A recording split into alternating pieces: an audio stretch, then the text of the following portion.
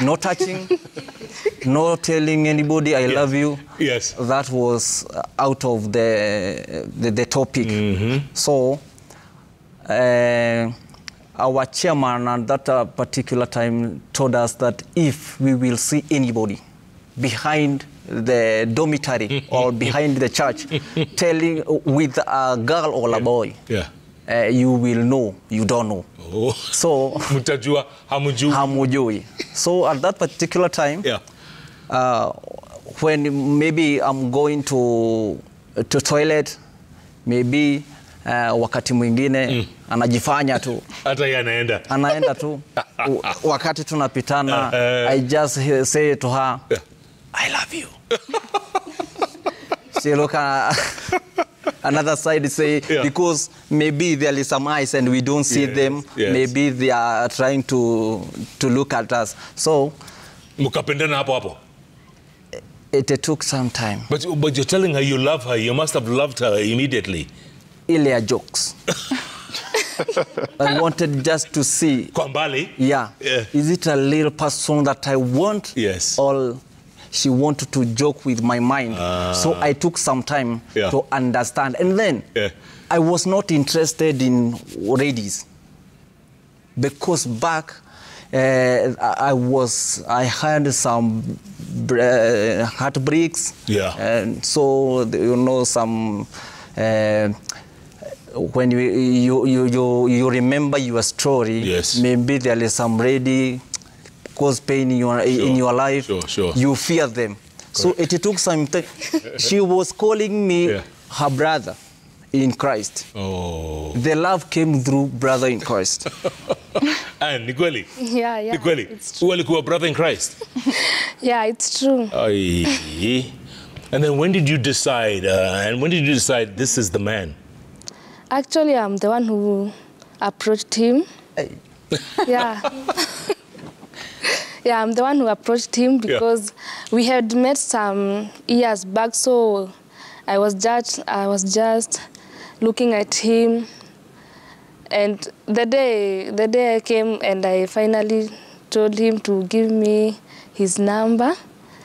After I was just telling him to give me his number as a brother, but I had an intention. Yeah, I had an intention, but I didn't want to disclose it to him at that point. Yeah. So I had to play my maths well. Lenny, what is your story? How did you meet this fella and decide to come to Kibra? Actually, it was my first weekend in Kenya. I had just arrived and... From Germany? Yes. Had you been to Kenya before? No, it was my first time. So I had just arrived and I knew some people here, so they took me to this dance event. It was about cultural dance, and he's actually a very good dancer, so I saw him at this dance event and yeah. You like his dance moves? Yes, a lot. He's a good dancer. Yes. Vinny is smiling. So, okay, did you notice her that day that you guys were dancing? Yes, a bit. Not really, because for me I was working and I was wearing a mask, so I wasn't allowed to remove it I was just allowed to hype the crowd.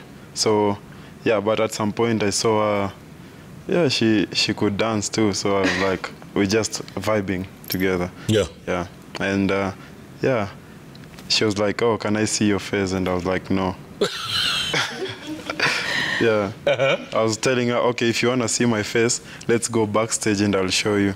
And she was like, no, you're a stranger, I can't just go with you. Imagine, like, okay. it's my first weekend in Kenya. I meet this guy, he doesn't want to show me his face, but he wants to go backstage with me. It sounded fishy.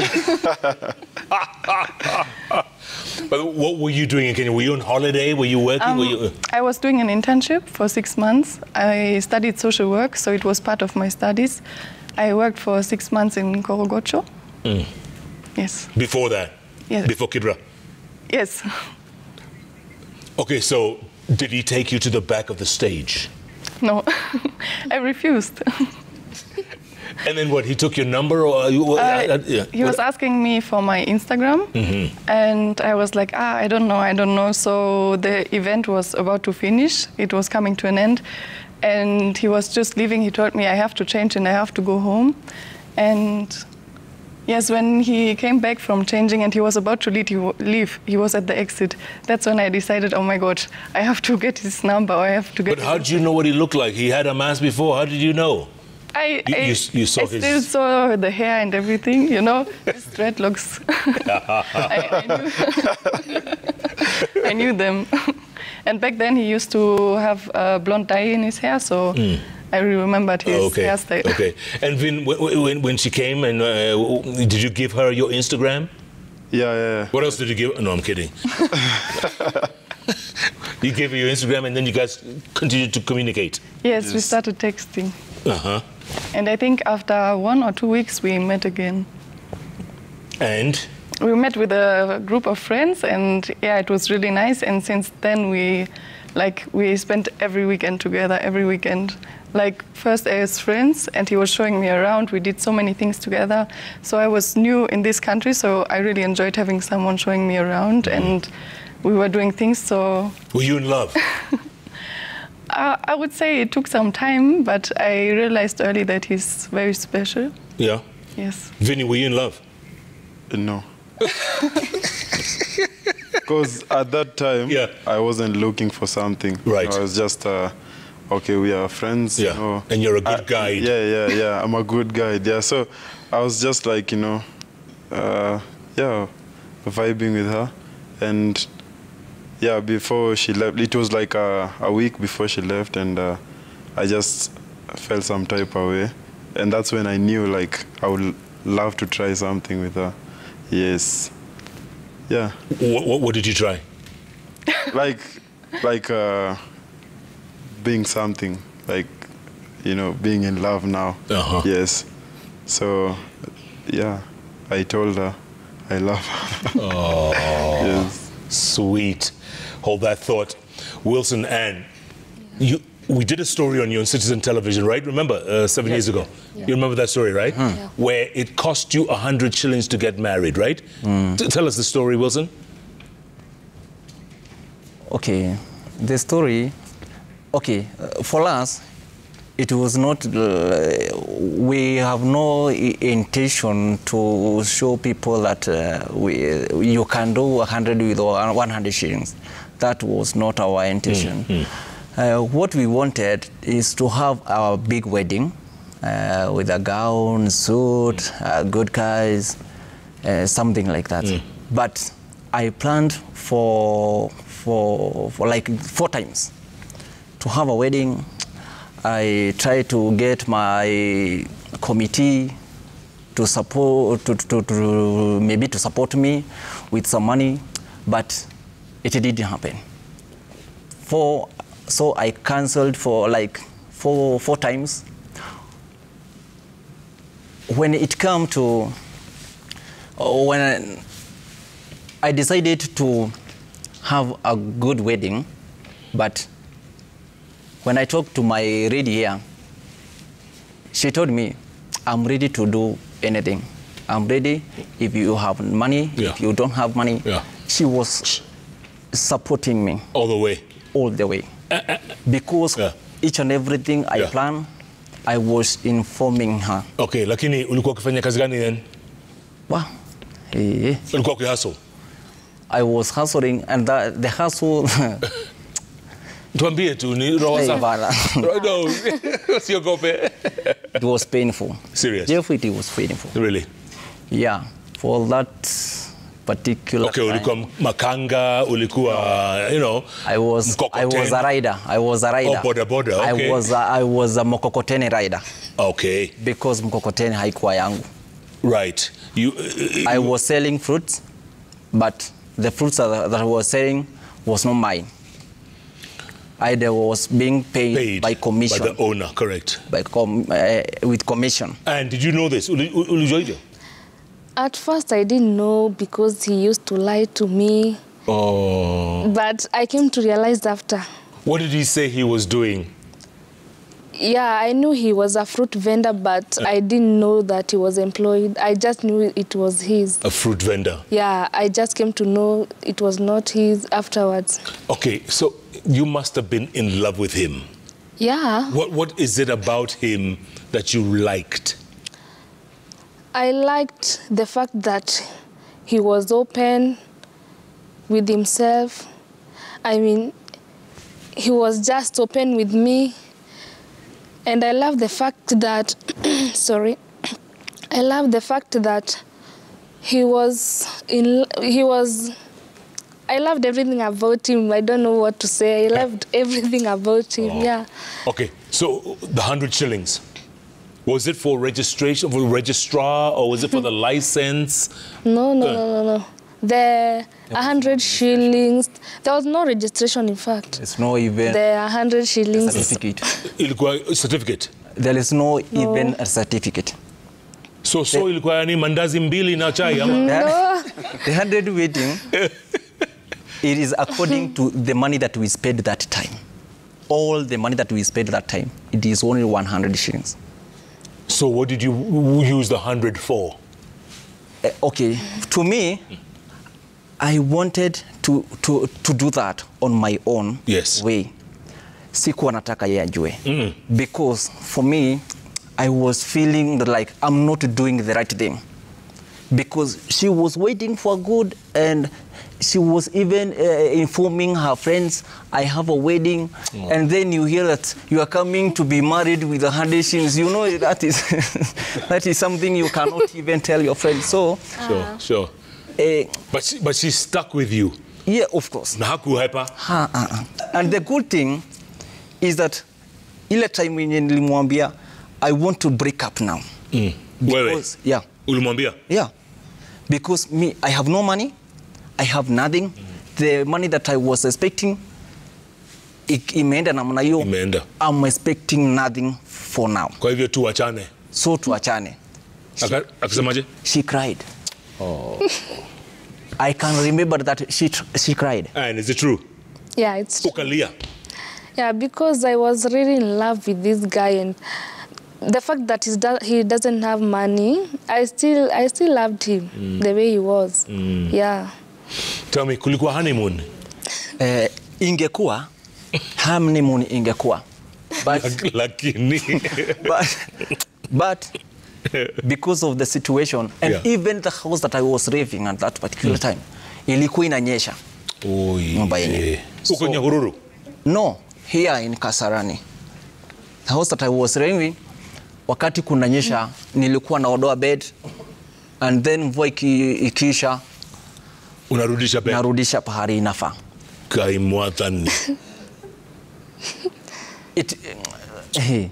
It was painful. For me, in those like 2-3 months, nilikuwa naona like I'm dreaming. Because I was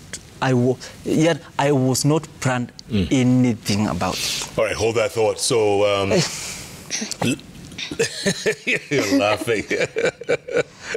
Lenny, so you and Vin, he's showing you the town, the city, the area. When did he first take you home? So I think when we started texting, he was already telling me he's from Kibera, so he didn't want to hide it, he didn't want to make a secret out of it. And I was working in Korogosho, so I already knew how slums are looking like. And I think he took me home after around 2 months. Yeah. 2 months? Yes. Vini, kwani ulikuwa ukidu? Kwa nimechill tu, hakuna haraka. Hakuna haraka? Maybe 1.5, I'm not sure. Probably 2. Yeah, around 2, I think. And when you went to his place, what was it like? So he was staying alone. He had a nice place. It was really spacious, and he was arranging it well, so it was nice. I felt comfortable. The only thing which was missing was the toilet. Let's come to the toilet. We've heard about Kibra and the flying toilets. Yes, I heard about it too. I've never tried it myself.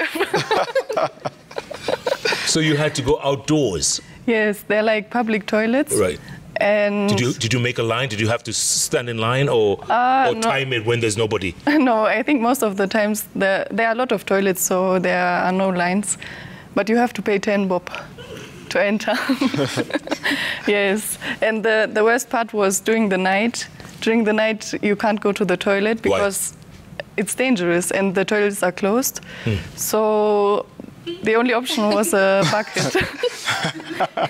Right. So this young lady from Germany, yeah, first world country, comes here and she's squatting in a bucket at night. Yes, it is what it is. It is what it is. Vinny, how did you feel about that? I was so, I would say, embarrassed because you know, like for her it's not like a thing to use a bucket, you know, and like probably she has never slept in the hood, like in a house like that. Yeah. And it was tough for her, but I was telling her, you know, that's the only option now. If you, because there's a night, she was like, "Oh, I really have to go." I have to go. Washroom. I was like, "I have to go." Yeah, we can't go outside right now because it's so dangerous. But I have this bucket here, you know. I'll just close my eyes, because there's no other option, you know. Yeah. Yeah. So. Oh, yeah, like at first even I was so scared to take her to my place because I was like, what will she think about me? I'm from Kibera and stuff. But yeah, it was good. She loved it. Yeah, yeah. She was very comfortable. Very, yes. Lenny, okay, so you're staying with Vinny and you're having a good time. Have you told your parents at that time that you've fallen in love with this guy in the slums? Not at that time. But I was telling them when I was still in Kenya. I remember it very well. I was calling my mom, video call, and I was smiling. Like, I had a big, big smile. My mom was like, "What's up?" And she was guessing it. She was like, "You fell in love, right?" And I was like, "Yes," because she could know with the smile I had. So that's when I told her. And I think a few days later, Vin even introduced himself on video call. On video call, yeah. And? Yeah, they got along very well. From the beginning? Yes. Like they didn't say, who's this guy with the dreadlocks and the shirt that's half open, you know? You know, my parents, they are very open-minded and they are very friendly. So, of course, they were checking how he is, like his personality and everything. But my mom was saying, "Oh my God, the smile you have, I've never seen you smiling like this. So if you're happy, I'm happy." Yeah. Vinny, are your parents around? Yes. Did you introduce Lenny to your parents? Yeah, but not that soon. Because, you know, like, you know, parents, like our parents, you know, so there's a day we were leaving the house, and then, so I was leaving, and then my dad was coming to say hi to me. And that's, like, it wasn't supposed to be like that. Right. I wasn't supposed to introduce her yet. Right. And then he met Lenny, and he was like, "Who's this?" I was like, "This is just my friend." And that's when, I just introduced her. Yeah. And I was like, "This is just a friend of mine. She came to visit."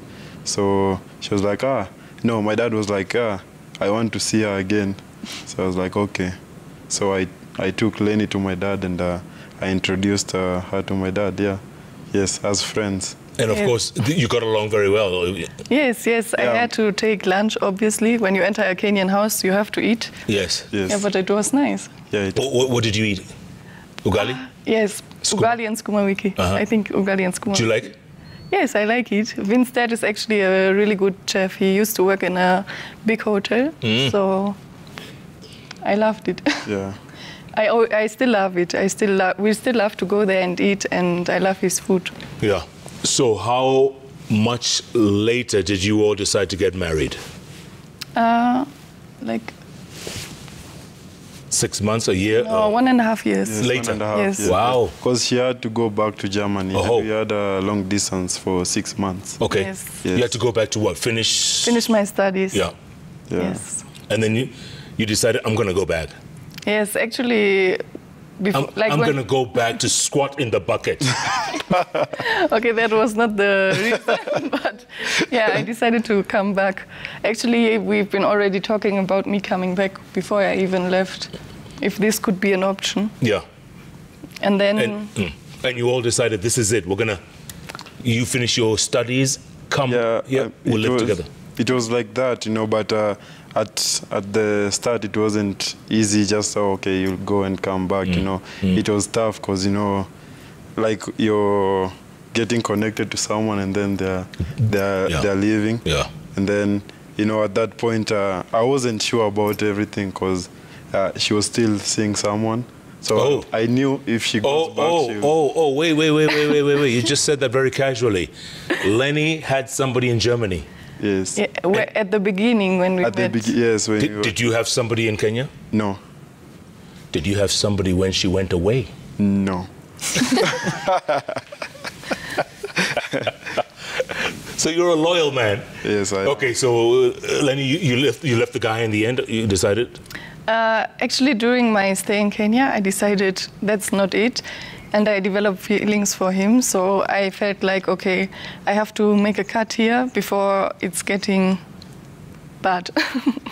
Yeah. So after a few months, I decided to end this relationship. And then I was still spending time with Wien, and we got to know each other better.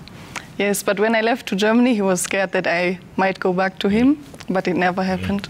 It never happened? No, I never planned. Like, I never wanted to go back. I always knew I want this guy. And when you decided to get married, your parents showed up? Yes, they came to Kenya. Yes, it was really nice. Even my brothers, they also came. Who proposed? Me. How'd you do it? I just okay. At first, before I did it, I had to go to ask her like if she's okay with it and stuff. So she gave me. She was like, yes, I am. So she didn't know the dates, but I knew she's okay with that. So there's a day we went out with one of my best friends. So I told her that I want to propose, and we organized something. We went out and we were drinking some juice, and then I just removed the ring, and I was walking around. I was thinking, should I do it? And I was nervous, and there are people. Yeah. So, I just went on my knees and I did it. Oh, sweet. Describe the wedding, Lenny. Because we have some pictures here we're going to show as go on. First, you also have to mention that you asked my dad. This was really fun. Yes, I asked the dad first as well. For permission. And the dad was like, I want 25 camels. I was like, where will I get this now? Yeah? 25 camels. 25 camels to deliver to Germany? Yes, I have to put them in a flight. Germany first. Yes. No, but and then he said, okay, everything. He was kidding, obviously. Yeah, my dad is a joker. Just joking. He likes to joke a lot. How's the wedding? The wedding was beautiful. Actually, we also had a very low budget wedding because we didn't have a lot of money at that time. I just finished my studies. I came back. We were staying here for some time, and I was trying to find a job, but it was really tough for me. So we didn't have a lot, but we tried with the help of friends to have a nice wedding. Actually, we had a friend. We had a friend bringing the cake. The wedding clothes were made by a friend of Wien. We had friends who did the music for us. The other friend, she arranged the decoration, and she was having like a room in her apartments. You guys have a lot of good friends. We had good friends. My family with a matatu, because we had to sort that too. Beautiful. For them to come. Yeah. Beautiful. Yes. Honeymoon. Actually, we didn't have money for a honeymoon, but my parents, they were very generous. Yes. And so they gave us like a trip to Diani. Yes. For honeymoon. Yeah. Nice. Yes. So we went to Diani together. And that's a year ago and change, or? Yes. No, it's like almost a year. Almost. We have our anniversary in a few days. Yeah. What's the date? You forgot? 31st of March. Oh, yes. Nice. Last day of March. Very good. 1st of March. 1st of March. Sorry. First I wanted to say March, and then I was thinking about the 3. It's 1st of March. Oh, 3-1 or 1-3. Yes. Very good. Very good. Okay, we're going to take a break, come back and talk some more. Wilson and Ann, we talk some more. Okay. I love these stories, man. You guys are fantastic stories. It's so uplifting. That's what we need once in a while. These are real, genuine stories. Hakuna kupretend hapa. No. Hapa ni real. Yeah. It's the real deal, Holyfield. That's what we're talking about here on Jeff Koinange Live. Do you like the stories? What do you think? Your thoughts? Keep tweeting at Koinange Jeff, at Citizen TV Kenya, the hashtag JK Live. JK Live takes a break. We'll be back in a moment.